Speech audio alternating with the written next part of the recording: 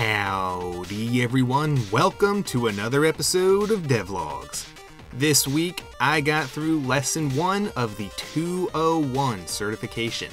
Then I created a Parallax script for my senior project. We're going to start with the table of contents for lesson 1. I won't read through all of it like I usually do, there's a lot of sections, but you can pause and take the time to read through them and just know that I'll be narrating section by section. The lessons will be making references to a particular level within the game it has you download, called Cube.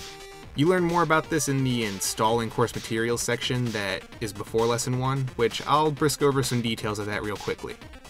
I am soon going to show gameplay of the Cube game, and I want you to take note of the types of music and sounds going on.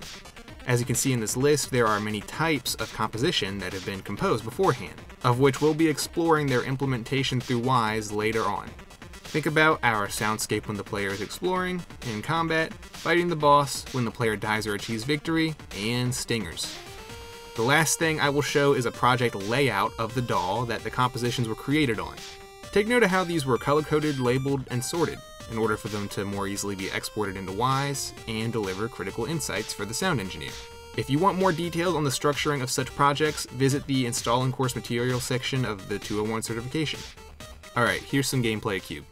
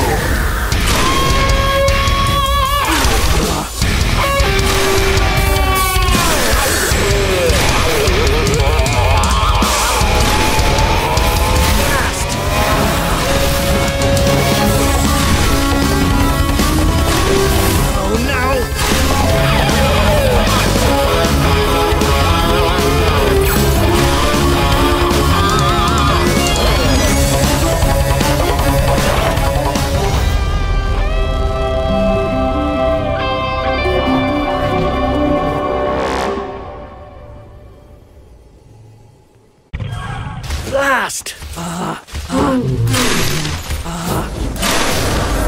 Blast!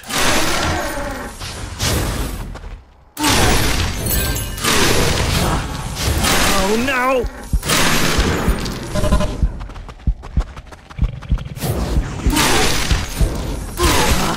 No, no!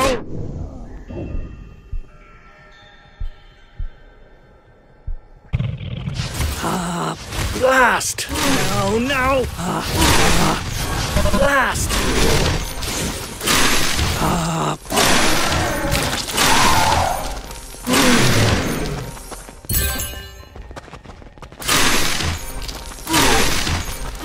Oh no!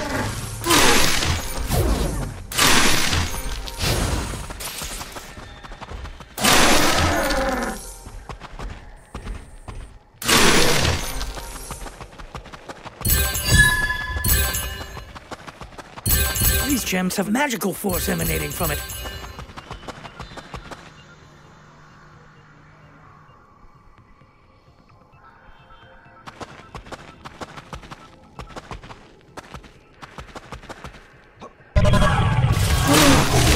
No, no! Blast! Blast! No, no! Blast! No, no!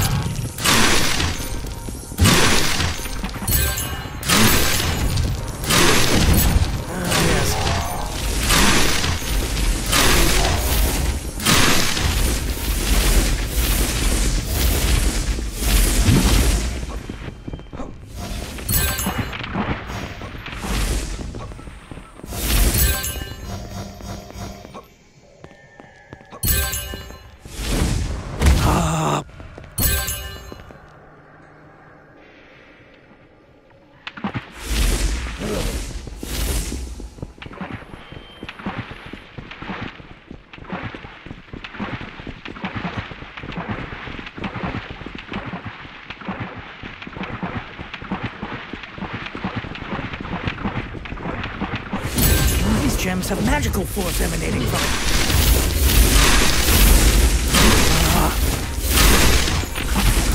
No, no! Blast!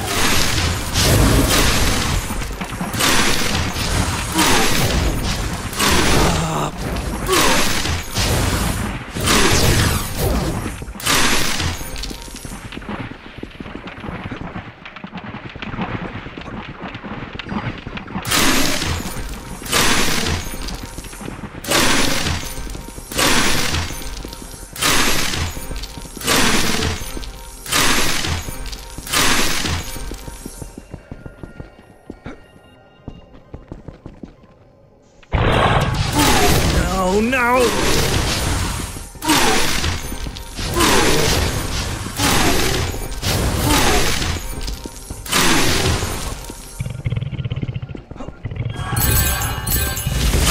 No, no! Blast!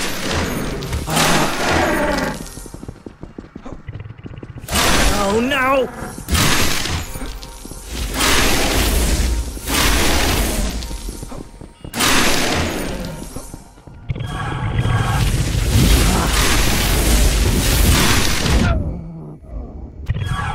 Blast! No, no! No, no! Blast! Yes. No, no! Blast! Blast! No, no! No, no!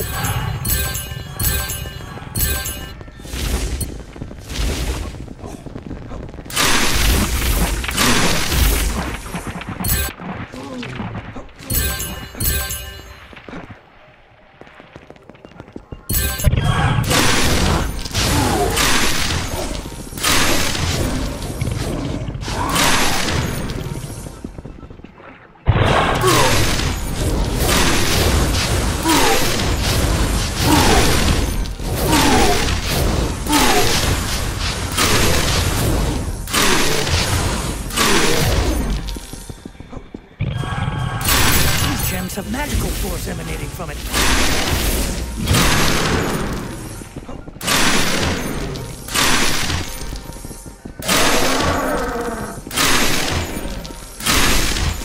Blast! No, no!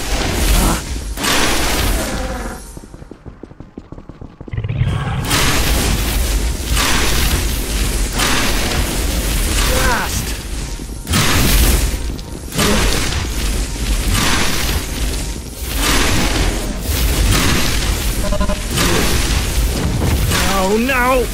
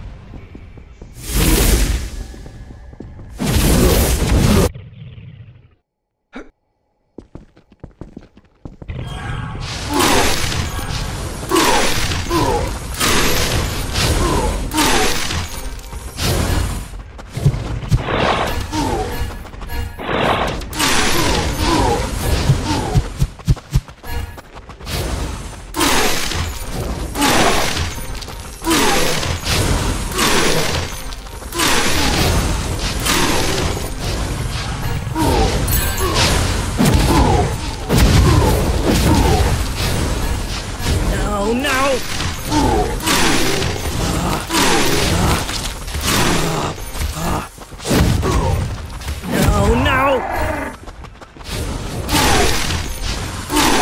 Blast!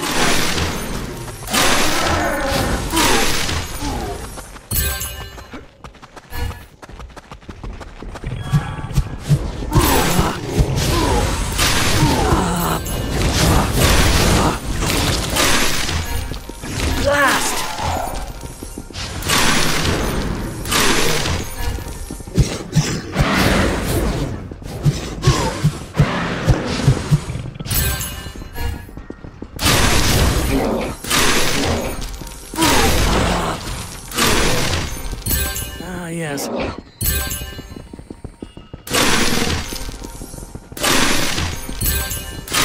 No, no!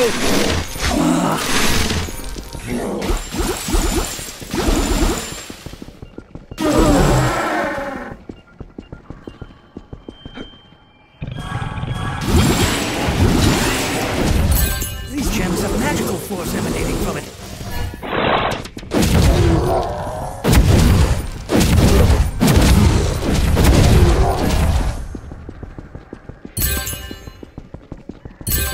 Yes.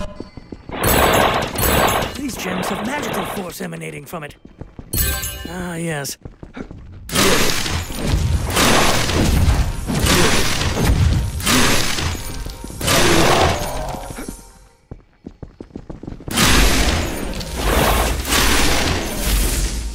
Blast!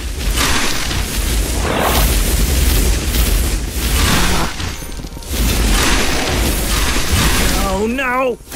Blast!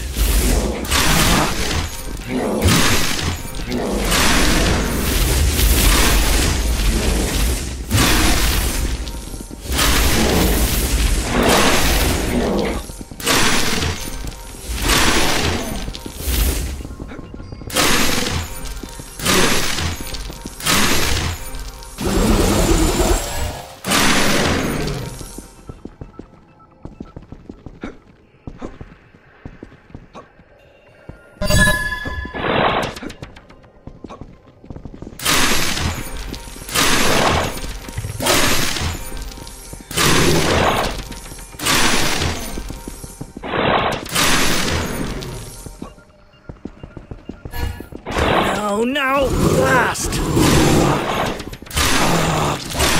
No, no! Blast!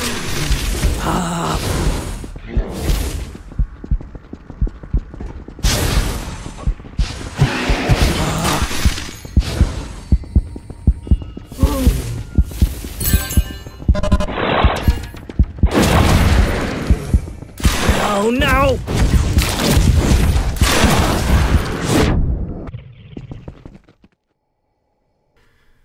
Now that you're familiar with the game and the fact that we'll be working with all of its musical elements, we can start Lesson 1.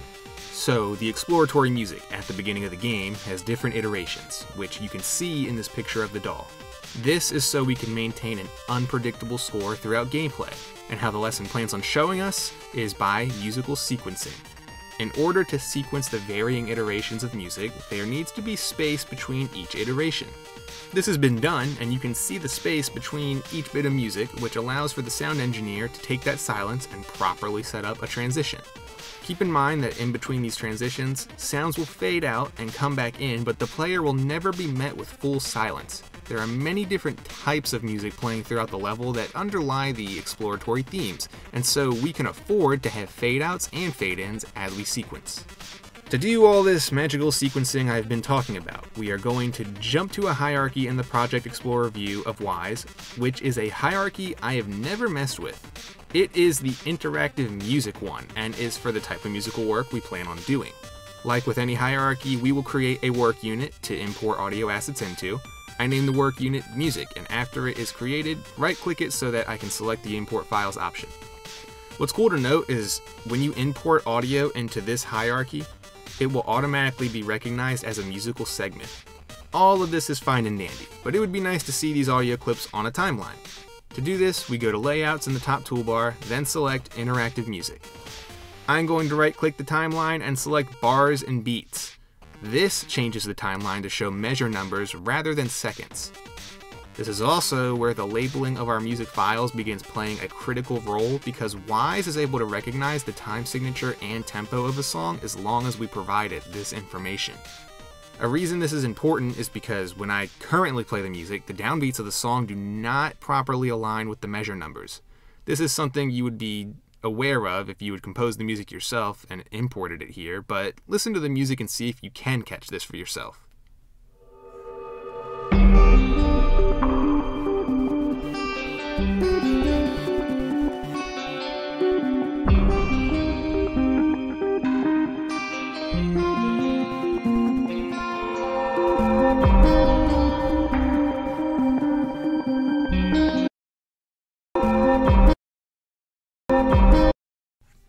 The way we can align the audio to the measure numbers is by clicking a song in the Project Explorer. We then navigate to the property editor and in the time settings, input our tempo and time signatures. After I do this for all the songs, listen again and see in the timeline how the downbeats line up with the measure numbers.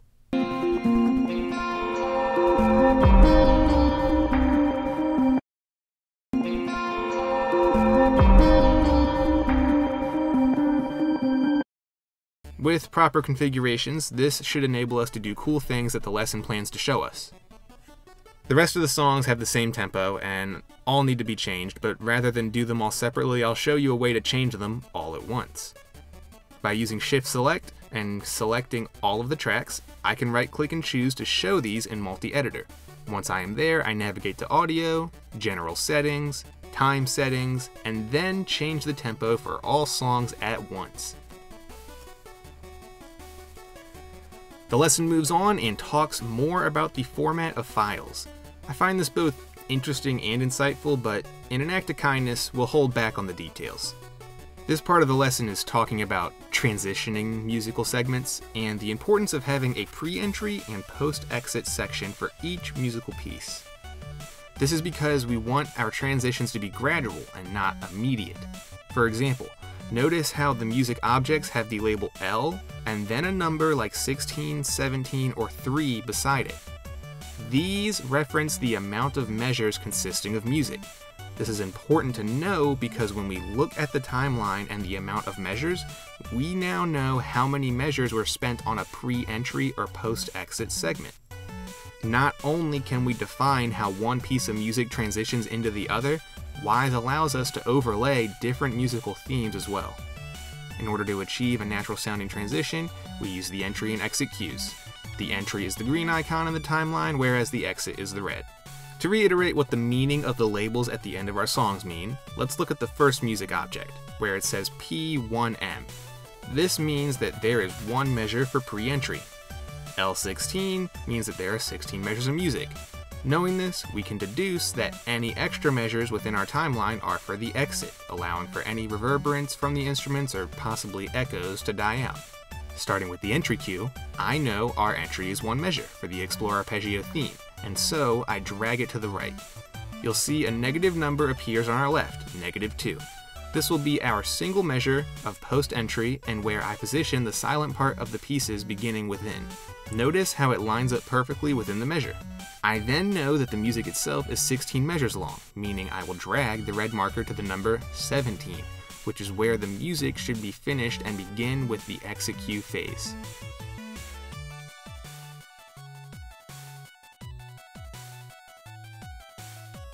I'm going to do this for the remaining musical segments, and at this point we'll have decently configured musical themes. Alright, so the pieces are configured and ready to play, meaning we move into the next thing in the lesson. Remember that there are many different types of music that play during the game, and so to better consolidate and play different pieces sequentially, we're going to use a music playlist container. I'm going to select all the musical segments, right-click, then create a musical container under the new parent option. Since this is the many iterations of the Explore track, we will name the container Explore. Here is an important thing to note when creating a musical container. It comes with tempo properties that apply to all of its children objects. That means if I click through the musical segments, you'll see that they are once again unaligned. We could use the Override Parent checkbox to individually change the music segments that needed changing, but an easier alternative is to set the tempo to the container. Since it is a parent of those musical segments, which we can now interpret as children, the tempo of the parent will be given to all of those children objects. However, there is one instance where we actually need to use the override parent option, and it's with the bottom musical segment, transition to bridge. I had noticed this, but thought I was going crazy until the lesson mentioned it. The last musical segment is in a 3/4 time signature instead of a 4/4, like the rest. In this instance, I have to check the override parent checkbox and give this musical segment the 3/4 time signature in order for the timeline to be properly configured. Now, as this playlist becomes more and more populated, the lesson talks about the flexible ways in which you can sequence the music, and one of those ways is by the use of groups. As defined in this paragraph, groups are a playlist within a playlist. I like the way it breaks groups down, so I'm just gonna read it. Think of a group kind of like a playlist within a playlist. In a music library application, you could have an acoustic music playlist, and within that, you could have separate music groups to distinguish between fast tempo and slow tempo songs. Imagine being able to play your acoustic music in a way where the slow music group plays through all of its songs first, followed by all of the songs from the fast group. Or how about the option of setting it up so that it plays a randomly selected song from the slow group, followed by a randomly selected song from the fast group? This is just the beginning of how flexible the Wwise playlist system can be. To see this sort of flexibility, I'm going to drag and drop some music sequences in the music playlist editor. As I do, you'll see some options appear and we'll push further into what we can do. Because our entry and exit cues were defined, as well as the tempo and time signature, each musical sequence will seamlessly transition. The only thing to change is the loop count for the whole playlist, because realistically, a player could be in the exploratory theme of a game for however long they want, meaning this playlist needs to be capable of looping endlessly. After I check this box, listen to the playlist and how the music transitions.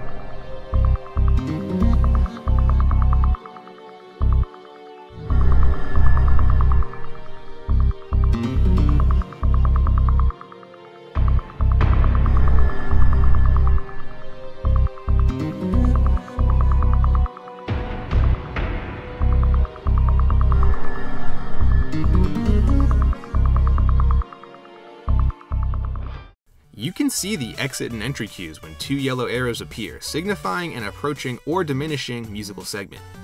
We can push this further though, and we'll do so now. I'm going to change the playlist mode from sequence continuous to random continuous. I then am going to change the weights of each musical segment. A higher weight means a higher chance to play, whilst a lower means less of a chance. To avoid a segment repeating, I'll change the avoid repeat value to 0. Let's listen to it again.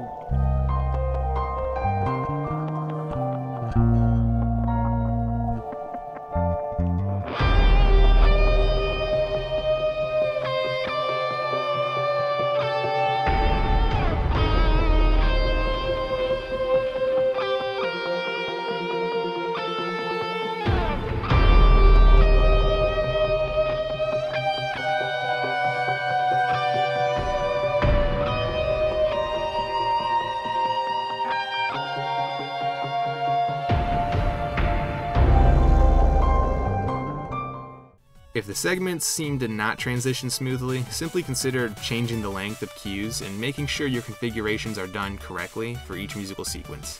To extend my control over the behavior of how the music sequences, we can create another group. After I click New Group, I drag all sequences except the Explore Theme one into my new group. What I want is for the Explore theme to always play first, then for it to move into the other playlist and randomly play the remaining sequences. To do this, I change the top group to Sequence Continuous, then the bottom group to Random Step. When the music plays, it should play the first song in our top group, then move to the Random Step group and play the remaining sequences randomly.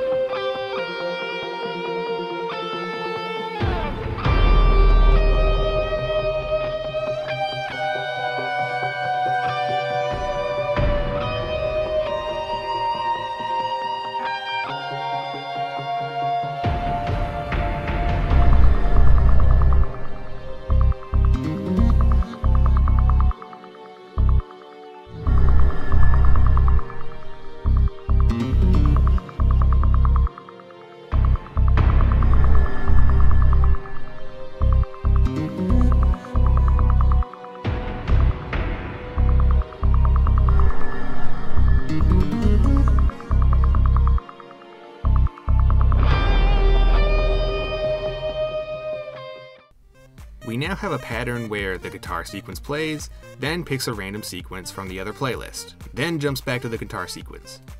This is due to the first playlist being set to infinite, but let's start messing with random loop counts.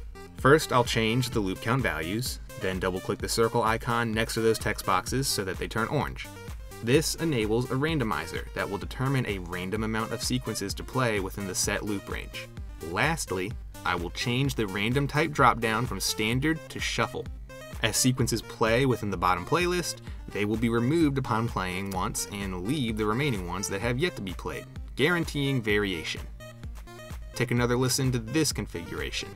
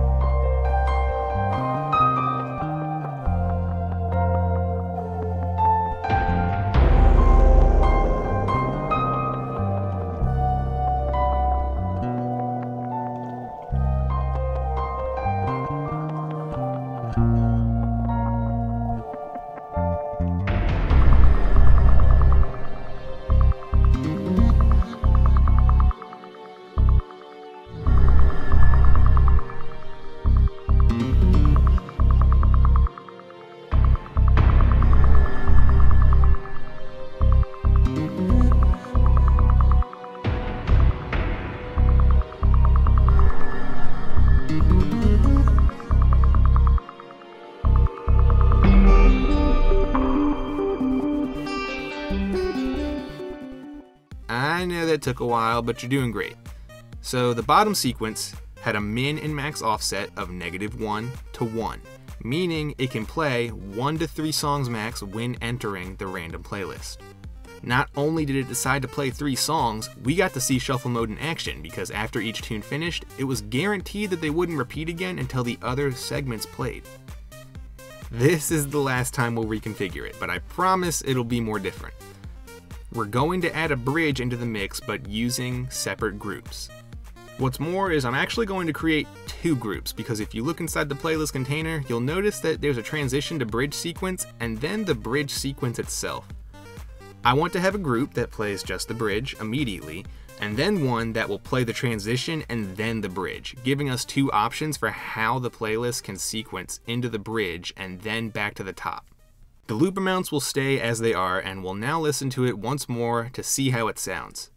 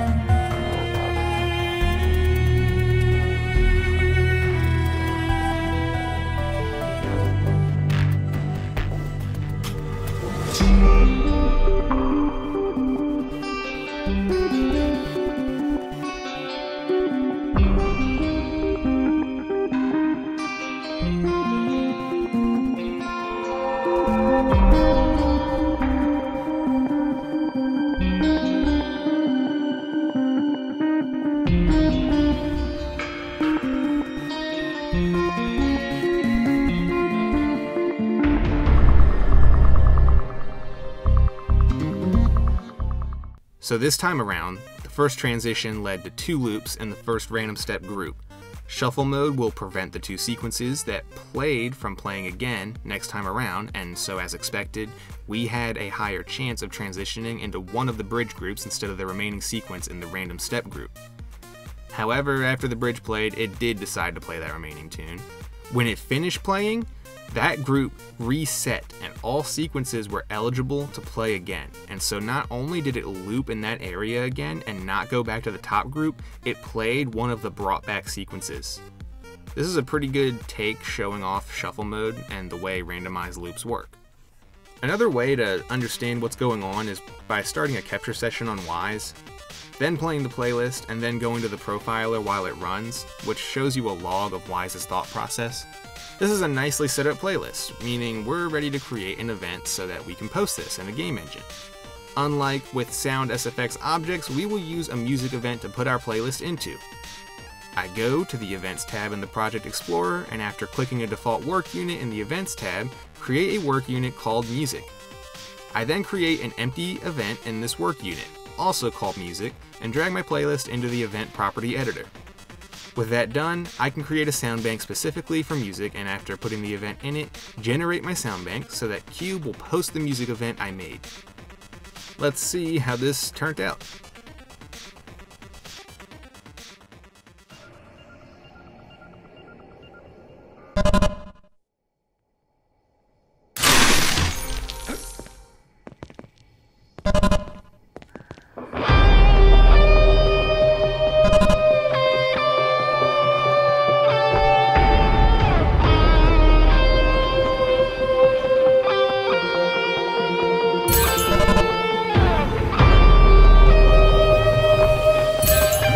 hints of magical force emanating from it.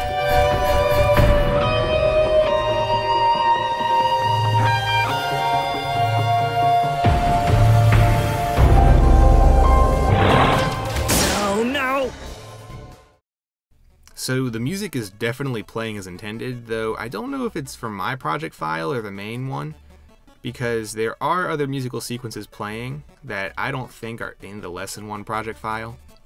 I'm going to look further into this. It could just be the sound bank is generating in the wrong location, but regardless, that is the end of Lesson 1.